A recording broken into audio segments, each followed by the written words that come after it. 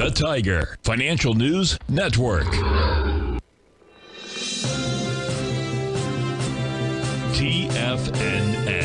Headline News Update.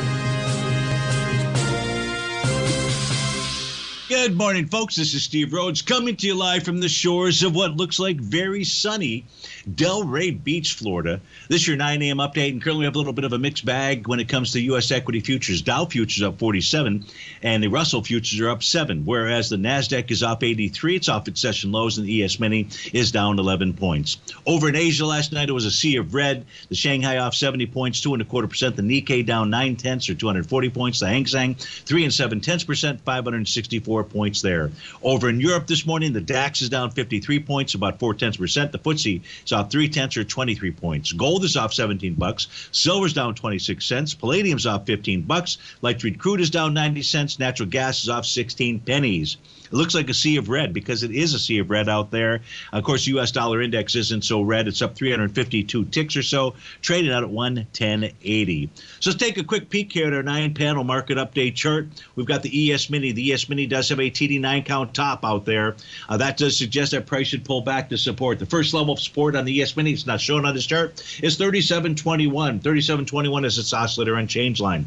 The problem is, as far as price pulling back, is the spot volatility is now below its 50-day exponential moving average. It completed a TD9 count bottom yesterday. That says that the low from yesterday is really key because of price. What the heck happened there? All right, well, that's frozen. So now I can't tell you. That's really weird. Okay, so I have to step on. Whatever the low of yesterday is, somebody might be able to point that out to me in the den here. I can't get to it. But if there's a close below it, then that says this S&P 500, the S Mini, moves higher. The NQ, no pattern other than a consolidation between support and resistance. That's its profiles. Support down at the 10,917 and resistance at 11,631. U.S. dollar index forming a new daily profile, the bottom of which is 109.81, the top of which is 113.38.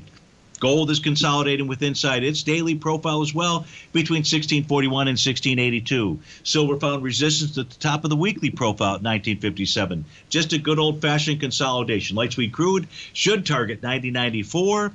Natural gas, if it closes below 568, that says lower price coming at us. Real quickly here, I'm going to just change screens. What we do have is TD9 count tops on the 30-minute basis for 2 of the 4 equity future contracts. That's the ES Mini and the Dow. So watch those highs at 9:30. Those patterns will complete. The problem is no synergy. We don't have a similar signal inside the NQ and the Russell 2000. Folks, stay tuned. Tommy O'Brien with the